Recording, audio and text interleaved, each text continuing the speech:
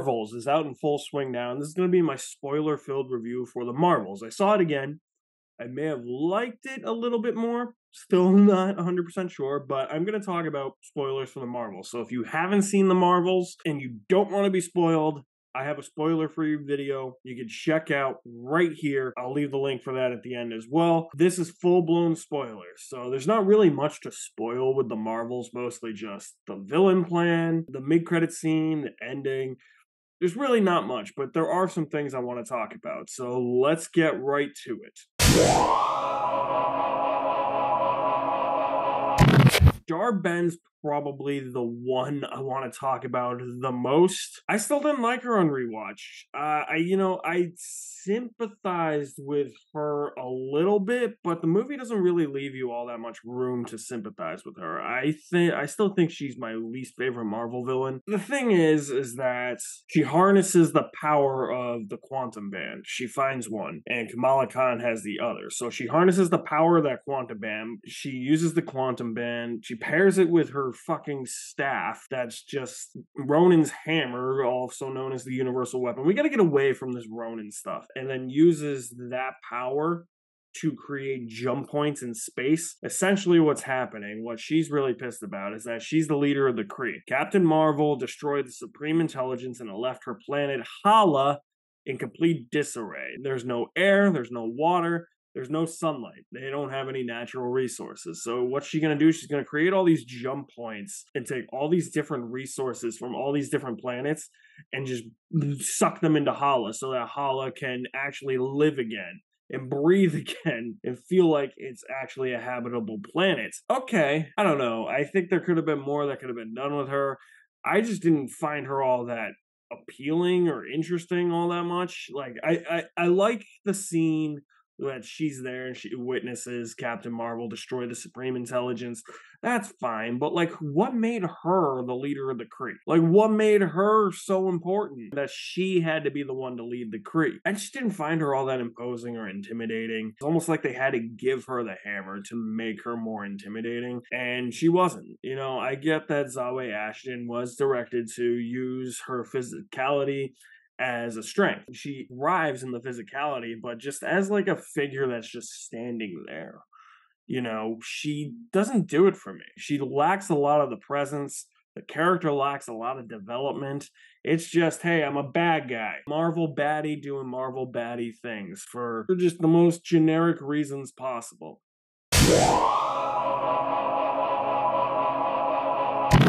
The power switching. How did the power switching work? Well, I like the power switching a lot. And I know that there's going to be discrepancies here because everybody's going to be like, oh, they're supposed to switch when they use their powers, but they're not switching when they use their powers here. Oh, it's only when the plot calls for it, and it's not. You got to watch it carefully because it says when they use their powers in conjunction with each other, when they use their powers simultaneously, they have to use their powers at the same time in order for them to switch. Like, you could have Kamala Khan and Carol using their powers at the same time without Monica using her powers, but that means that Kamala and Carol would switch places, or you could have Carol and Monica using their powers at the same time and they would switch places and Kamala would just stay where she is. It actually made for some creative, really fun action sequences. Just seeing them switch in the middle of a fight to different locations or to the spot that the previous one was at, that was really fun. It made the action a little bit more creative, and I gotta give Marvel credit for that. I feel like sometimes they don't get enough credit for being a bit more creative. Instead, they just get criticized for doing the same thing, which I get, or just doing something completely stupid or out of the blue, which I'm about to talk about now.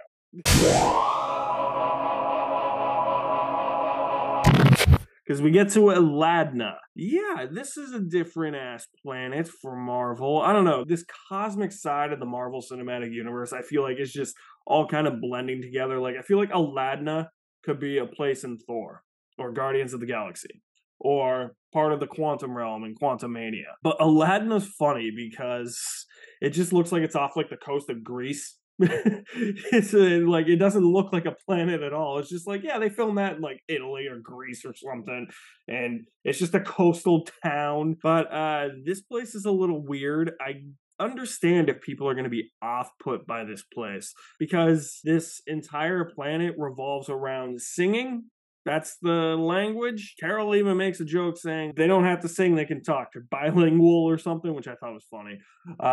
But yeah, so the inhabitants of this planet sing, and there's about a maybe 3 minute sequence where you see them singing.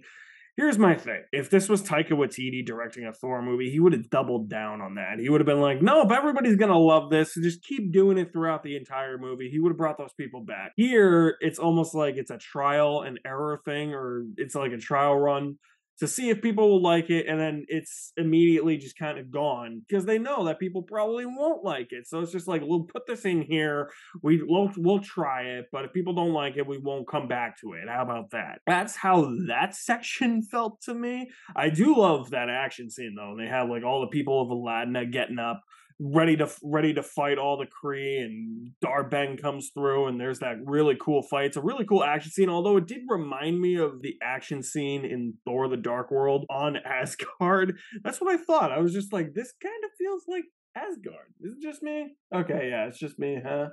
I'm the only one that remembers the Dark World. I don't even like the Dark World all that much.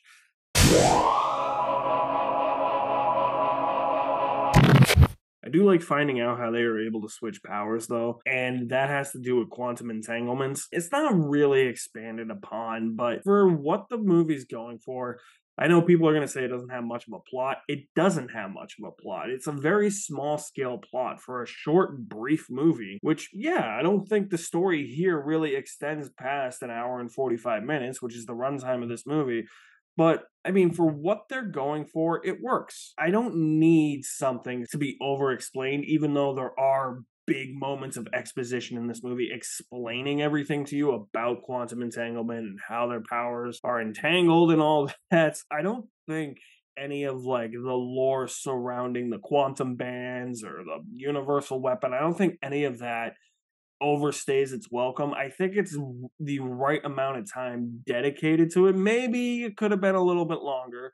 Maybe we could have had a few extra scenes here and there, but for the most part, you don't really need a giant overexposure to a story like this. I think it works perfectly fine for a smaller scale story for what they're going for with this movie. Let's talk about the Flerkens. The Flerkens are funny in this movie. There's a whole bunch of cats running around towards the end. The use of them is funny. And that's the thing. The humor here, especially in this scene, because I feel like people will just be like, no, this is just for comedy's sake.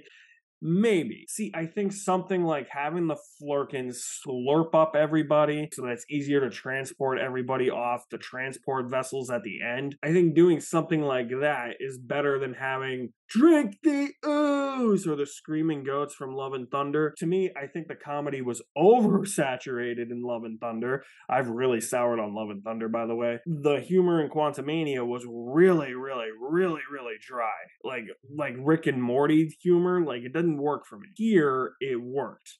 That scene worked for me because I knew, well, A, I knew I wasn't going to be overexposed to it, and B, I was like, this is actually kind of funny. Like, I would never think of that in a movie like this. I just think it's a funny idea to have the Flerkens slurp up everybody and put them in escape pods when everything's just going to shit on the Saber Station.